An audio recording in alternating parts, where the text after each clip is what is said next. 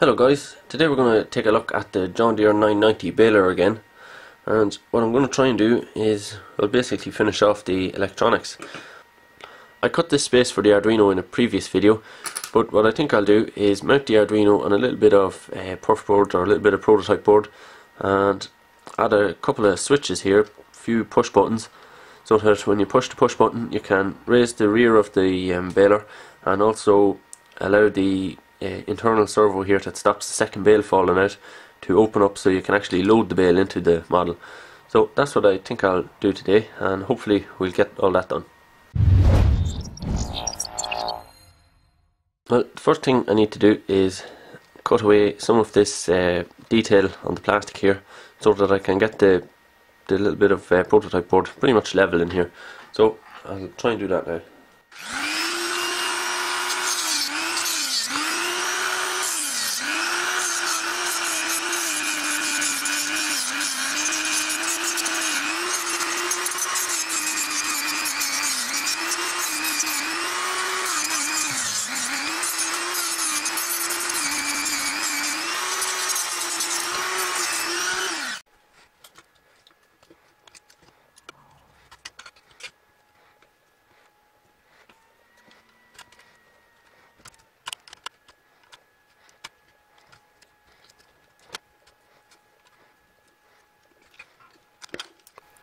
Well, that worked out okay. We should be able to get our Arduino in there, cut our little bit of perf board to shape and get our switches mounted over here without too much trouble. We'll be able to drill a hole in the plastic here and just screw this board in place on that. Okay, here's a little PCB to just kind of cut the shape. That should fit in there fine with the kind of engine cover of the baler just sitting over it, no problem. So now what I need to do is start wiring things up. First the Arduino, and then we can start soldering in the servos. I need to get these wires held in place here, so I'm going to try and use some hot glue for a change. I haven't done that before.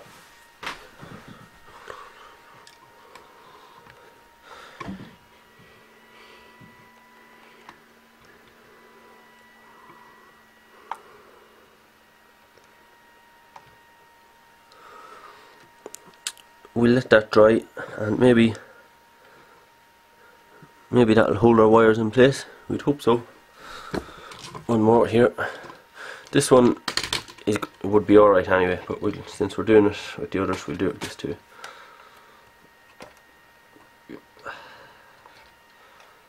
Okay, so there's a spot on it.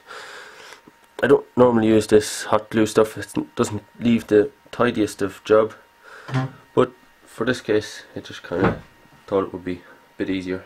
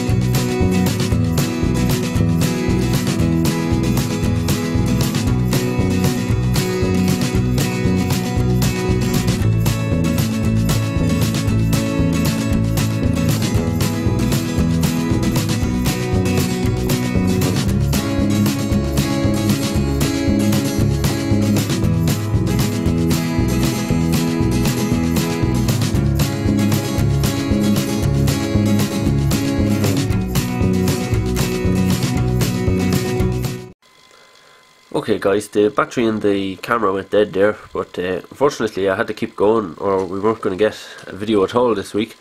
So here's what I managed to get done. I have a power switch, the Arduino mounted in there, and we have our two switches here. Coming out the front here is the cable that's going to go to the tractor, so you'll send your serial signals on this cable to the Arduino, which will control the different functions of the baler. To load the thing, I have two switches here. I have it loaded with bales, so I might as well just show you what will happen. Now the tractor will control this, but I'll do it with the buttons just to give you an example. So push one button, that opens the rear door here. Then if you remember, we have a servo holding the second bale in place, so we push the other button and that bale rolls out. Now I'll just show you inside. You can see there's that servo, that's the one that locks it. So the two buttons on the side of the baler are for loading the wrapper only. The tractor will dump them. If you want to load them, you push the bale up there, hit the button to close that one, and you put your second bale in and hit the other button to close that down. And that's basically all there is to it. We have control of the pickup reel as well, but obviously we don't need to set, or we don't need a button to adjust that, because we don't need to set that up every time we load the wrapper. So there's no button for that. The tractor will just control that completely. So if you imagine you drive into a field, you drop your pickup reel, drive around for a little bit, then you hit the switch on your RC controller that tells the tractor to open the rear door. So that drops your first bale. Then probably when you close the rear door using the tractor, it will automatically release the second bale down to the door here. So I need to do a bit of programming for the tractor and to finish the code on this. And I also need to mount this battery. I'll mount the battery on the other side here. So there's a lot of space in under this other door.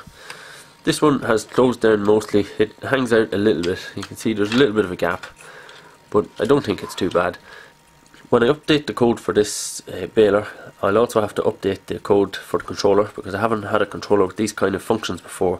So we need a button to raise and lower the pickup reel and a button to dump the bales, because I'll have it in such a way that it opens the door, lets out the first bale, closes the rear door, and then unlocks the inner servo. So this bale will fall down to here. Then when you push it again, it just opens the door again, and it shouldn't interfere.